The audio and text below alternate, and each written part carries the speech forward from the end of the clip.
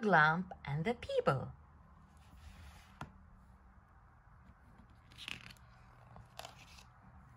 Written by Wendy Meddour, illustrated by Rebecca Ashdown. The Glump lived alone in a cave in a wood. He tried to come out, but he just never could. He wanted to dance with the Peebles at night. He wanted to twirl in the glow of moonlight. But Glumps are not made for such dancing and fun. In fact, what in the world has a Glump ever done?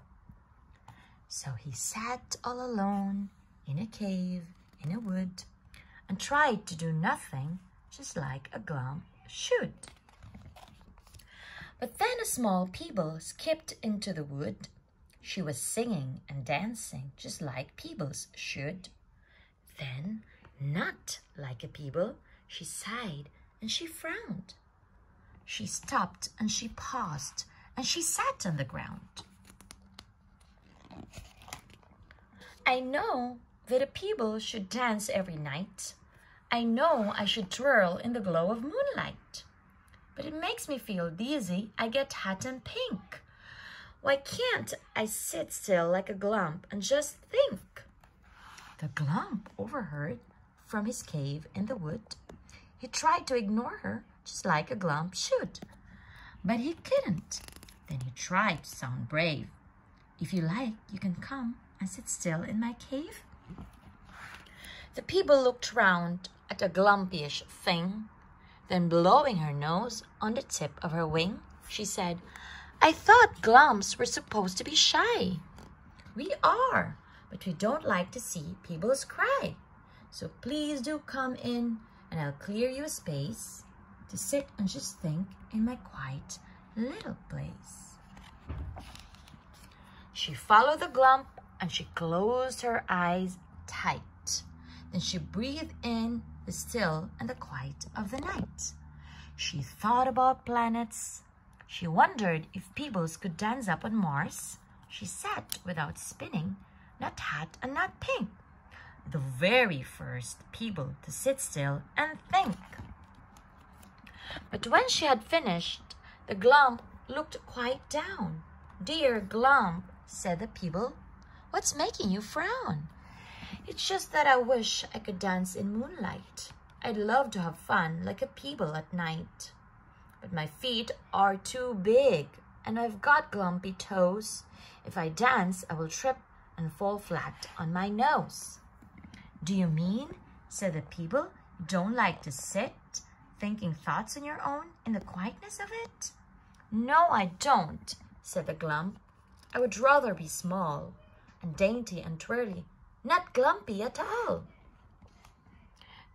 The Peeble went quiet and she thought a bit more.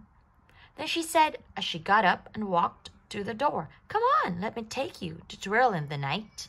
Oh no, said the Glump, it just wouldn't feel right. Try not to be nervous. The Peeble replied, you cannot be frightened of things you've not tried. All right, said the Glump, I will have a quick spin, but please bring me home if I do not fit in. So they skipped through the woods to a wide open space where Peebles were dancing all over the place. Just stretch out your arms wide and do what I do. It's no good, said the Glump. I'm not Peeble like you. Come on, said the Peeble. We're in the moonlight.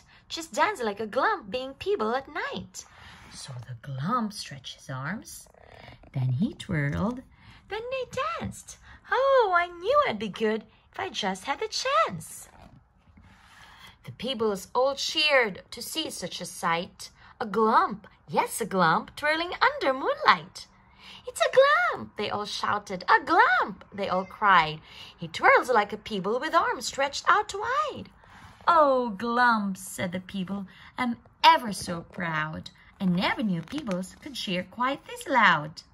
And I, said the Glump, I'm so glad you were brave and didn't mind coming to sit in my cave. You're the first ever Peeble to sit still and think, said the first ever Glump that has danced until pink.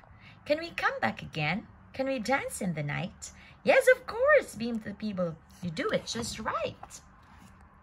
As they wandered together back through the dark wood, the Glump held the Peeble's hand like a Glump should, and he skipped and he twirled as she looked at the stars and wondered if Peebles were dancing on Mars. At last, in their cave, the Glump lay on the floor, where he dreamt Peebly dreams as he started to snore, whilst the Peeble curled up in her quiet little place and thought Glumpy thoughts with a smile on her face. The end.